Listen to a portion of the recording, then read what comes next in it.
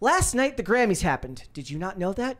Don't worry, most people didn't. A lot of people didn't know that the Grammys happened last night. Well, as you know, Taylor Swift is becoming even more of a cultural icon each and every single day here, it seems like. Well, last night, she finally met her match. She finally screwed up just one time, and watching the Media Machine cover for her was incredible. So what happened was, she won her big award at the end there. She won it for Album of the Year, and as she went up to accept her award, first she does the thing where she pretends like she didn't know she was going to win, and she's super surprised and everything. Fine, great. But then as she's hugging everybody on her way up to the stage, well, the award was given to her by Celine Dion, who was making her first public appearance since her diagnosis with stiff person syndrome, and it was a big deal. She's a cultural icon as well. She's a legend in the music industry, so it makes perfect sense. Well, when Taylor went to get her award from her, she just kind of grabs it and then moves on. Yeah. Do we have a clip to show her do it? I can show this to honestly think this was blown out of proportion. Well, I mean, that's the thing. It's like it was blown out of proportion, but the thing is, when you're the king, you can't afford to make mistakes. When you're the queen, you can't afford to make mistakes. Yes. Okay, so here we go. Okay. And the Grammy goes to...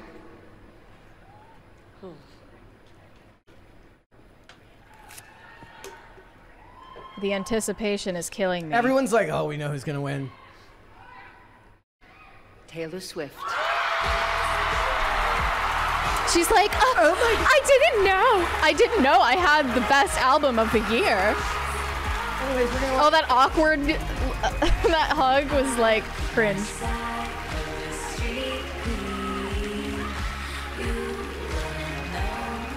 Okay, and she pulls all of her friends on stage and acts like a 12-year-old. So there it is, and now watch. Legendary. Okay, so she snatches the Grammy without making eye contact. Doesn't even look at her and just... Now look. She only makes eye contact with the Grammy. I believe 100% that this was an accident and she didn't mean anything rude by it. Doesn't matter. Immediately, so many people were outraged by this and felt like Taylor Swift personally dissed Celine Dion by not looking her in the eye or saying thank you. Clips like this made it up on Twitter within minutes. Yes. Here's the thing that shocked me. As soon as this went up, and I'm not even kidding you, moments later, Variety, The Hollywood Reporter, all of these different outlets posted a picture that they took backstage, which is damage control. You can call it whatever you want. This is damage control because her publicist had the photo taken and it immediately went to these outlets. I mean, it's kind of bizarre that you would need to damage control for something that was so almost negligible. Yes, I don't even see it as a faux pas almost. Yeah. I mean, what was she supposed to do? Like bow down at Celine Dion's feet? Here, I can show you what she was supposed to do. I mean, I'm sure that she, could have looked her in the eye and been a little bit more composed and cordial, but is that really the worst thing that Taylor Swift has ever done in recent memory? That's the problem, right? Is what people are saying is when you're that high celebrity, you are walking on eggshells all the time, and you have to be very conscious of your public image. I get that, but then the Taylor Swift media industrial complex swooped in to save her from this faux pas that she committed. And people posted it saying she didn't ignore her. They're chilling. So they also zoomed in on Celine Dion's face and they made it seem like she took it personally when I doubt she even thought about it, honestly. Here's a clip of Adele.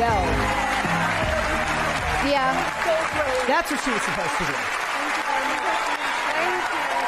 Okay, I'm just saying that's what people were criticizing. Let's look at some tweets, though. One person said, Taylor not even acknowledging Celine Dion is not sitting right with my spirit. Girl, that is Celine Dion! We got a $20 one here from Disco Jensen. Says, she's a hazard. Imagine an emergency and her large ass is blocking the emergency exit. That is true. Correct. Threat to public safety. She is. So someone had the same theory as you, Brett. They said Taylor's PR. Taylor, there's a lot of controversy on social media because you ignored Celine. Taylor, go find her right now and let me take a picture just to pretend I love her. And here's this photo that they're talking about. And all I'm saying is that what shocked me is how quickly the outlets pulled this out. So Variety had this up moments later. Yeah, I mean, are you sure that it was intentional on Taylor Swift's part? Yes, I absolutely believe that's intentional. I don't believe for a second that somebody who puts as many Easter eggs into her albums and somebody who is as carefully crafted of a public image as her does anything by mistake. Thank you, guys. Thank Thank you. Here was another essay that was written in Celine Dion's defense. I'm not listening to any excuses, especially after we watched how Miley acted with Mariah Carey at the show's start. This was not her first time at the Grammys, but her 4th time winning this award. It was her 13th Grammy overall, which is kind of interesting because 13 is Taylor Swift's lucky number. Swifties can dox me or whatever, but considering the significance of Celine coming to do this moment, to run around that stage, hugging and carrying on, and ultimately act as if this artist who has paved the way is not standing there is insane. The point is that it was very much not an intentional faux pas, that it's very easy to take it out of context. And when your carefully crafted public image is reliant on you being a good person, you have to do everything right. But do we really believe that Taylor Swift has any ill will towards Celine Dion? Not at all. It's just ridiculous, I think. Also, in her acceptance speech, she announced her new album, which is called The Tortured Poets Department. And I want to read an excerpt from one of those songs. And so I enter into evidence my tarnished coat of arms, my muses acquired like bruises, my talismans and charms, the tick, tick, tick of love bombs. Ew. My veins of pitch black ink.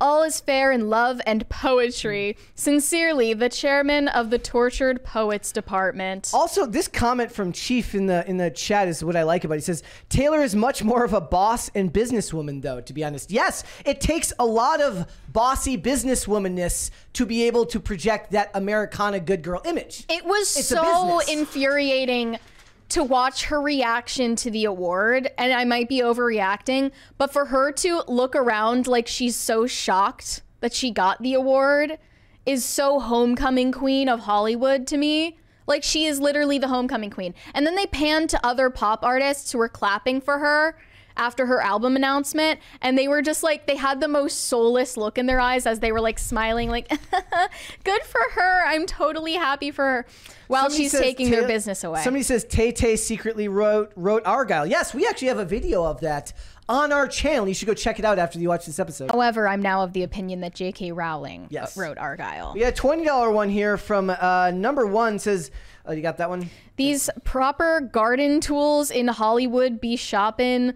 The minute folks give up the cancer that is social media, the Hollywood star dies. Mary gonna do a blue hair fade. Cheers, champs. How much would it cost to get a blue-haired fade for you, Mary? If it would be like flushing down the toilet all the money I've spent on my hair so far, a lot. A lot. So we're not gonna do that. We're not gonna do that. Weird. Also, you mentioned female acts won all of the televised awards at the Grammys. I don't want to hear about the patriarchy anymore, ladies and gentlemen. All of them. Every single one. Was that intentional, or do you think it just happened that way? I don't know. Who knows?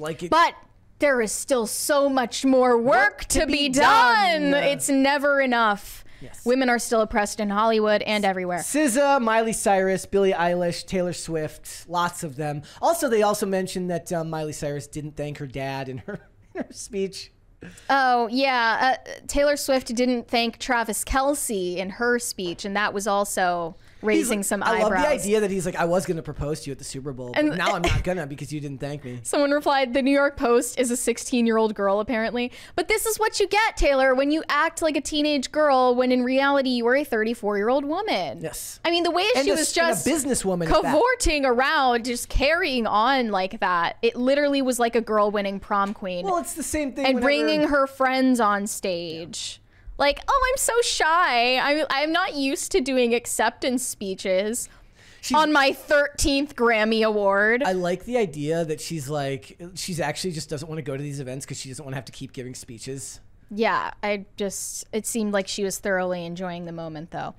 Thanks for watching. Listen to full episodes of Pop Culture Crisis on Spotify. Keep up with us on social media and make sure you subscribe and ring that bell so you never miss the show. Bye, guys.